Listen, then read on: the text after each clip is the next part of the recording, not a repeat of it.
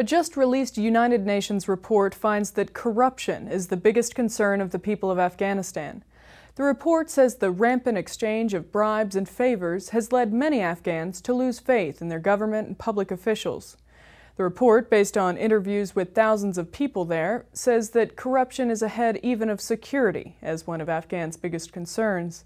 According to the report, those entrusted with upholding the law in Afghanistan are the ones guiltiest of violations, including the police, judges, and even members of the government. The head of the UN Office on Drugs and Crime, Antonio Maria Costa, says more than half the population has to pay huge bribes almost every day. Costa said, quote, "The dimension of the payments, which ends in the pockets of the corrupt officials, is so big it is a quarter of the GDP. $2.5 billion estimated."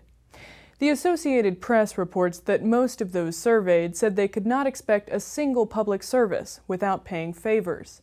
The average bribe cost $160, which is a hefty sum in a country with a per capita income of nearly $500.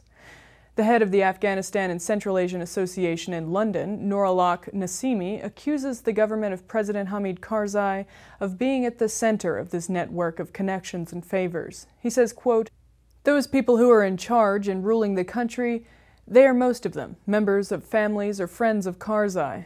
Virtually anyone," the AP said, with even the most modest level of power to yield, asked for bribes, from public school teachers to nurses and doctors to clerks, police, judges, and high officials.